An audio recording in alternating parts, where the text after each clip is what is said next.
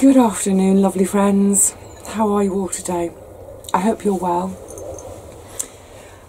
Yes, it's the afternoon, not morning. I'm very, very tardy today. Lots going on. Before I talk about anything, because otherwise I'll forget, a lady was asking me to show my fox cushion and to show the nose. There you go. It's just a little circle of fabric, stuffed, tied and then sewn on, because she wants to have a go at making one of her own. And yes, I've made a pattern, and at some point I would like to make some too, but time! There's never any time, is there, scrabbling in bag. So, gosh, it's Tuesday. It's been a week and a day since I was in the garden, which is very, very, very far from ideal at this time of year. It's just been a busy week with other things, and I'll be honest with you, at the moment, today, just arriving now, I'm suddenly feeling a bit overwhelmed by the amount of work that needs doing. I've got a couple of really big jobs to get on with, and then quite a few little jobs, loads more sewing to do. I sort of don't know where to begin today, which is very unlike me. I'm usually, I'm here with my plan, I get stuck in. So I think probably what I'll do first of all is I'm just going to have a bit of a walk around the garden. I mean, I kind of know what needs doing, but just sort of formulate a plan for today, for starting, and then just think about where I can fit in a bit of extra garden time over the coming couple of weeks or so. Now, one of my big jobs over the next sort of 2 weeks or so will be to get all the remaining beds open and prepped and ready to receive seed, to get all my structures up. I'm actually going to get a bit weepy now. So, this is going to seem, I'm sure, look, I think some people will get this, some people will just think this is stupid, but today is the morning after the night before, and the night before is when the beautiful Notre Dame was on fire. Notre Dame Cathedral in Paris. Do you know, I'm struggling to work out. I don't use waterproof mascara, I'm going to look like a panda. I'm struggling to work out or articulate quite why those images, I watched the news for hours last night, why it struck me so much. So yeah, the irony is today I'm supposed to be building my vegetable cathedral, and here we are with possibly, the world's most important Gothic structure lying in ruins this morning. And it's really, I'm struggling to put this into words. It's just really, really made me feel sad. Feel so wretched to see those images. I'm sure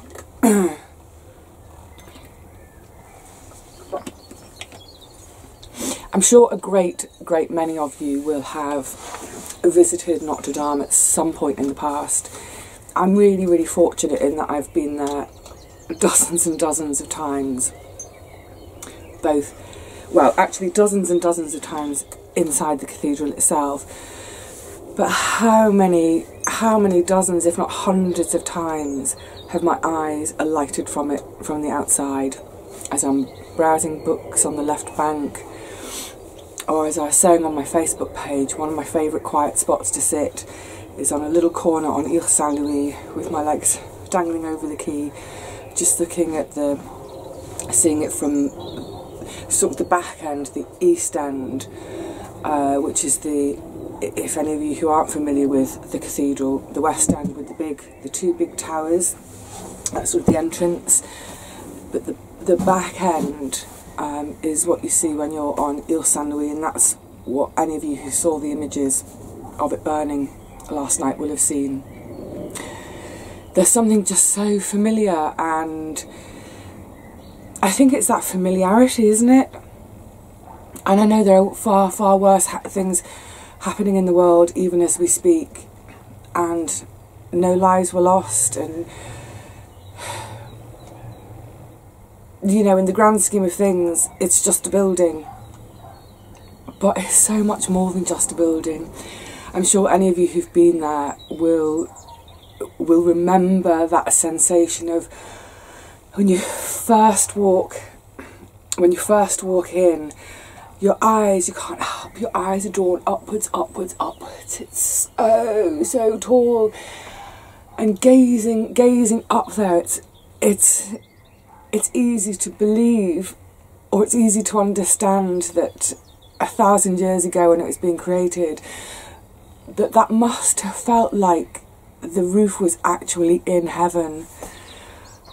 Amazing. And of course, because of all the blue glass, the quality of light in there is just so magical, ethereal, so beautiful. I was trying to read the news this morning online to see, you know, how much of the glass has been damaged or how much is savable. I think it's too early to tell yet, but yeah, there we go. So it's got a special place in my heart. I know it's got a special place in millions of hearts all over the world. But I'm just imagining Parisians waking up this morning and looking out of their windows and just seeing that shell where the roof and the spire once were. I'm sure it will be rebuilt. I know it will be rebuilt. I know that millions have been pledged by French billionaires already, so I wonder if it will be rebuilt and completed in my lifetime. You know, the original one took 200 years to build. Imagine it though, bare hands and the most simple tools. Oh, just stunning, just stunning. My head is full of images of it at the moment, as in images of it before the fire. So that's what I just have to hold in my head for now.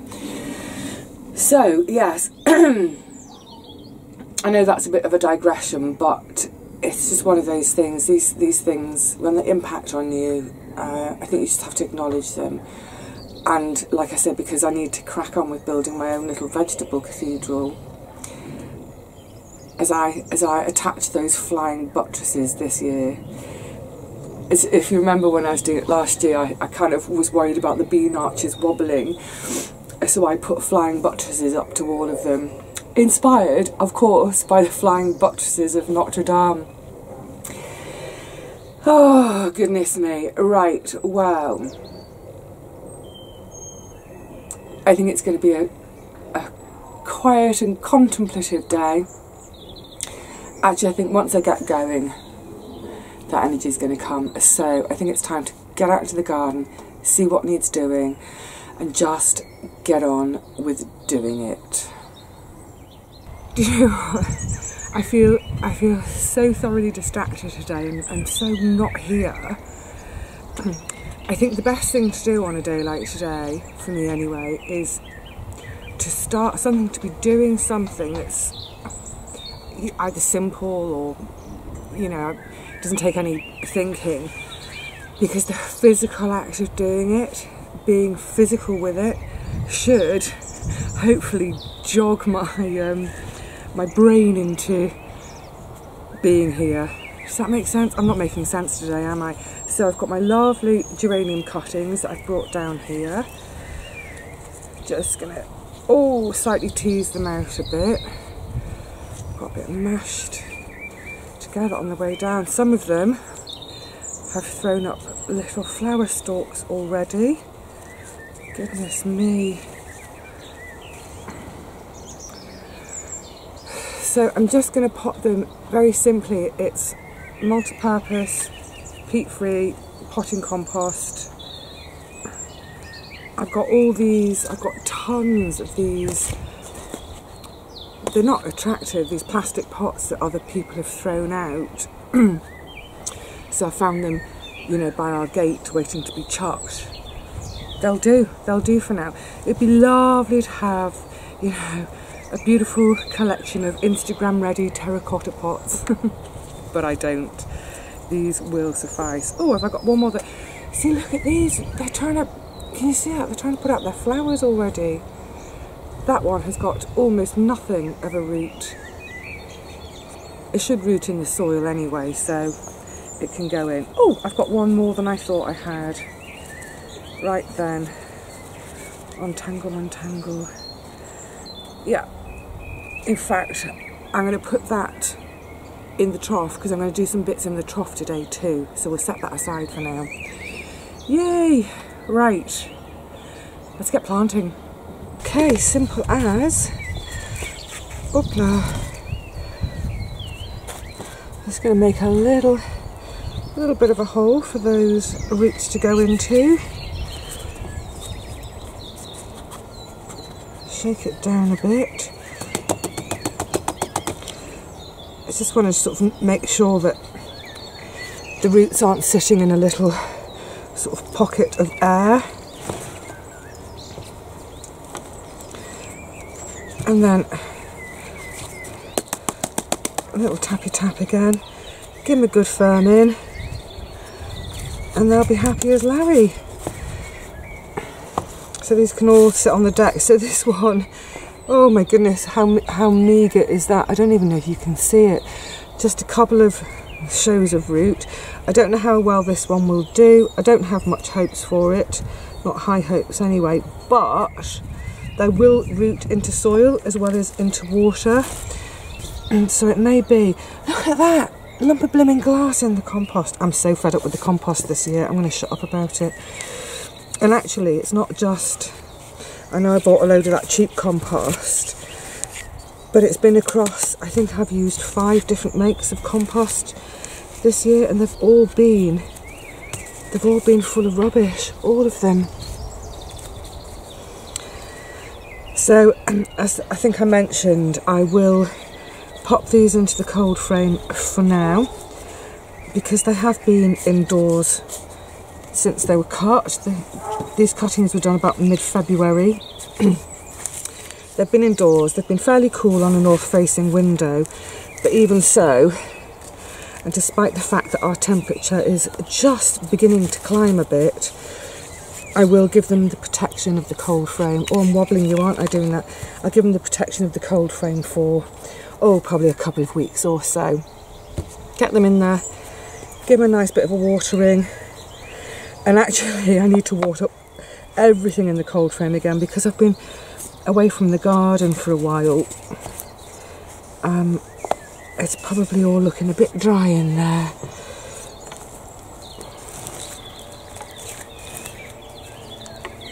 And then we'll have a nice bit of a flowery display come the summer. Well, actually, like I said, some of them want to flower already. But where are we? Mid-April. I would say that, oh, probably by the end of May, some of these will be flowering. And then with regular deadheading, they'll flower all through the summer, right through till September, October or so, when I'll bring them in for the winter again. I spend so much time sitting outside my shed, especially in summer, in the evenings after watering, that I decided that this little trough that I keep here by the side of the shed, I decided that this year it's going to be all flowers, so that it's something lovely to look at. Oops, let's do the other way. Not just to look at, but to smell, because everything that's going in here should smell really yummy. So I'm just putting a few sticks in as a starter for the sweet peas. I think I'll just give them a bit of a oh, my string's stuck. Oh, there goes my lid. Yeah, I'm just going to give them a little tie to my barely streeted balcony. this is going to be, like I say, for the sweet peas. And then I've got some other really lovely stuff to put in here, which I'll bring you around here to show you as I start planting.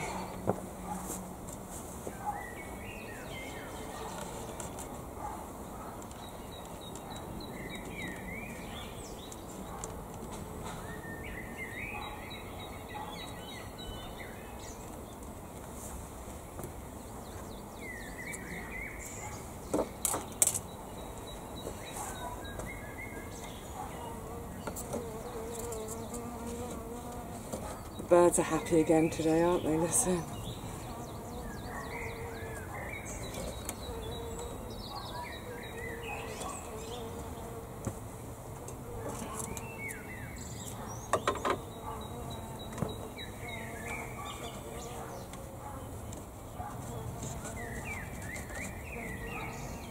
Oh, well, this is comfy. I may never get up again today. There's an odd quality to today. It actually feels a bit humid, a bit muggy. It's definitely got warmer. And it looks like our frosty evenings are a thing of the past. Oh, fingers crossed. But yeah, it's today definitely feels like go slow, just sit in the garden day.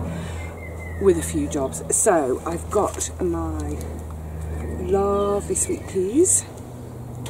Now, I forgot to mention the other day when I was planting them that in the end it doesn't seem that there's any difference between the ones I pre-soaked for, some of them I soaked for 24 hours, some of them I soaked for 48 hours, and the ones that I put in completely dry. Yeah, doesn't seem to have made any difference. They've all well,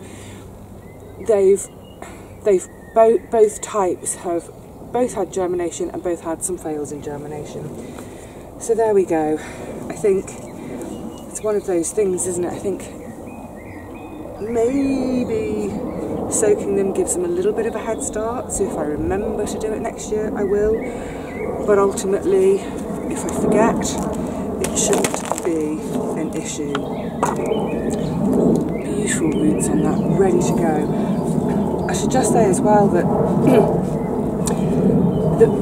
the weather has been a bit peculiar in the last few weeks, or the last couple of weeks or so, because it's been really, really grey. I mean, it's pretty, the sun's just trying to peek out from behind clouds up there. It's been grey. We've had some real chilly days and chilly nights, but what we haven't had a drop of rain. Or barely. We've had drizzle, but nothing much. My water butt is almost empty again. And if you remember, I emptied it a couple of weeks ago into buckets and cans in order to let it fill up again after a day of really heavy rain that we had forecast, and it did. So the water butt is pretty much empty. But rather more disconcertingly, the ground is bone dry. So, you know, I've done quite a lot of seeding, the carrots, parsnips, etc. And obviously planting all the onion sets. The onion sets will just, they'll just sit there for now. They'll be okay, but with the seeds, actually I'm going to show you the carrot bed shortly, because there is something I need to do on that bed today. But oops, flimsy pots, don't whack them so hard, Vivi.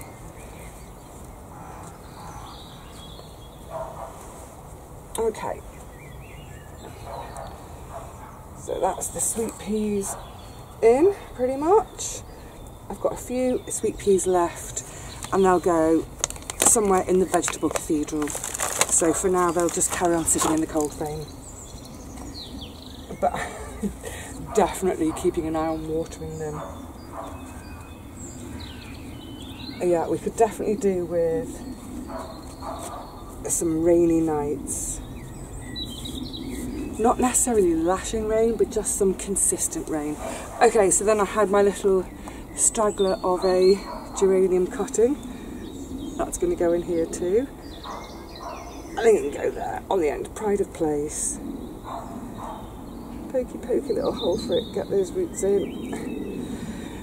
And now I've got a few flower seeds to sow. Where have I put them? They're down under here. I've got to check. Gloves off, gloves on, gloves off. Just before I've planted these sweet peas, I did give them a really good soak in their tray because they were bone dry. And all that water that's run off into the tray, I'll use in a second to water all this. So, it's a teeny tiny little trough, but I'm going to try and put 3 extra little bits and pieces in. I completely forgot. Actually, I did end up sowing some the other day, but was it last year, year before last, I grew some gorgeous night scented stock. They were absolutely beautiful. They survived quite happily over the winter, and then I let one of them go to seed, but I then forgot to sow the seed last year. So hopefully this is seed that's a year on. I don't see any reason why it shouldn't come up for me. Fine little seeds. So just a little light sprinkling of them. This is going to be a right royal mixture in here. I've actually got plenty of the night scented stock, so I may do a few either in a pot on the deck or possibly somewhere, scratch a little bare patch out of the herb bed for them, because again that's a really nice place to sit in the evening. And now I've got some lovely seeds sent to me by a lady called Jackie, not my friend Jackie, this is a different Jackie. Thank you so much, and I really appreciated beautiful, beautiful hand-painted card you made. That's, yeah, it's like, put a massive smile on my face when that came through the post. So she sent me, amongst other things, oh, can't get the envelope open. Oh, good envelope. I've got some Alison. I haven't grown Alison for years, I think.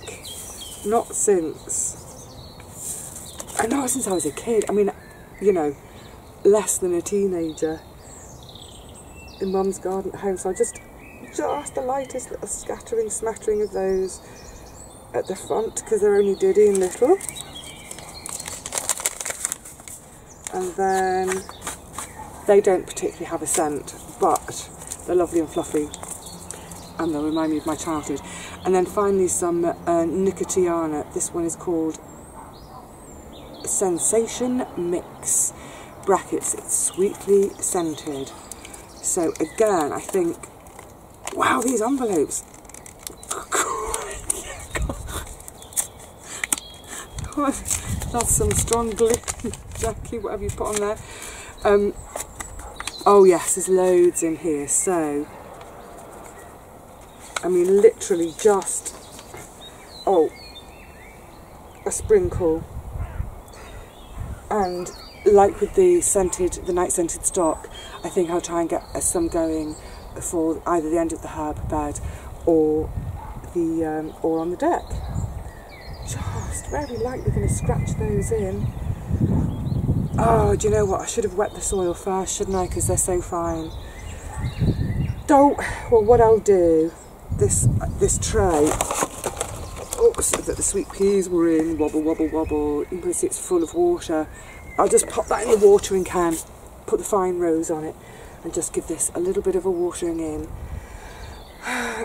And look forward to some lovely summer evenings out here, just sitting, lolling, chatting to friends, having a beer, whatever it is, but having some beautiful scent from these, fingers crossed, flowers that are going to grow. I was mentioning in my last video that I'd free cycled some potatoes. They're a bit small and shriveledy. Don't know what variety they are, but you know what? I don't care. It's some free spuds. So yeah, these were from a lady who lives across the road from me, and I went to pick them up and have a look at her garden because she's just starting out. She's very lucky, she's got it in her back garden. She actually started last year, she was telling me, but they've already increased their veg growing space by 2 beds this year. And I was joking, I said, you wait, in another year's time the whole lawn will be gone and it'll all be veggies. And she thinks that might be the case too.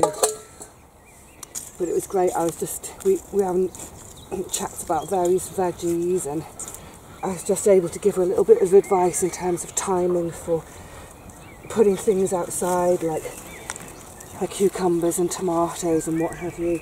Do you know what, I think I'm only going to be able to fit 3 on this row, because I've got that trench there, or maybe, oh, the ground's so dry. Do you know what, I'll stick another one in here. Now, I don't know if they will come to much, they are little tiddlers, but, oh, go on, get it down there, girl, get it right down. You know what, if they don't come to anything, well, I'll just stick something else in this space. But look what's happened in the last few days with the soil. Oh, we desperately need some rain. I'm now really dreading preparing the next lot of beds for the veg cathedral, because it's going to be hard work, no two ways about it. I think I'll leave it for tomorrow and carry on with my other jobs for today. This is my carrot bed, and the problems in this bed are threefold. One, I don't know if you can make out, but these rows between, so the planks where the carrots are, this row is spring onions, that row is leeks. The foxes have been trotting up and down these rows, trotting up and down, la la la, with their great big feet mashing up my seeds. The other problem is, not only are they content with walking up and down, yes, they've dug a blooming great big hole. So there we've got foxes walking up and down, foxes digging holes, and I don't know if you can tell, but the surface at least, it's absolutely bone dry. So the plan to hopefully rescue this somewhat is, first of all, I'm going to give it a jolly good soaking. I've got just about enough water left in the water butt to really get it soaked well. And then I'm going to take the hoops away from the broad beans up there, bring them down here and get it covered in the enviromesh. That will A, keep the foxes out, and B, it will just delay some of that water evaporation. Hopefully to give these seeds half a chance. Actually, let me just, oops, coming around this watering can, just quickly show you the broad beans, because they're looking absolutely gorgeous and lush. Tons and tons of flowers in here. Let me see if I can show you. Absolutely loads of flowers. Some of the really early flowers towards this end are actually starting to pod up. But, oh, and of course, the bees are, I can't catch up with them to show you them, but there's loads in here, buzzing happily. Oh, there's one. Isn't that lovely? Oh. And that, my friends, is why we take the covers off. Happy work, bees. The February sowings, whoops, there and there, they're still being a bit tardy. I mean, look how tiny they are compared with the autumn sown ones. They'll come to something eventually. Right, yeah, definitely time to get these hoops off, get it all dismantled, and bring it over to the carrot bed here. This is the parsnips. I'm not too worried about the ground being dry between here for the calendula. I'm not even worried about the foxes walking on it so much, because the calendula are such little tofties, they'll put up with pretty much anything. But then, of course, underneath where the planks have been, it has kept that moisture in fantastic. No signs yet, of course. I wasn't expecting to see anything yet. With the carrots, one of the reasons I didn't net it straight away was the idea was to make it a bit easier to be checking under my planks each visit. So now to check, it'll be a case of pull off some enviromesh, get under and check. But never mind, if it keeps a little bit of moisture in and keeps the foxes out, all well and good. Ah, that's better. That should fox the foxes. You know, it's been such a lovely afternoon. All afternoon, it's just birdsong, birdsong, birdsong, birdsong. I think it's time for a wee sit down.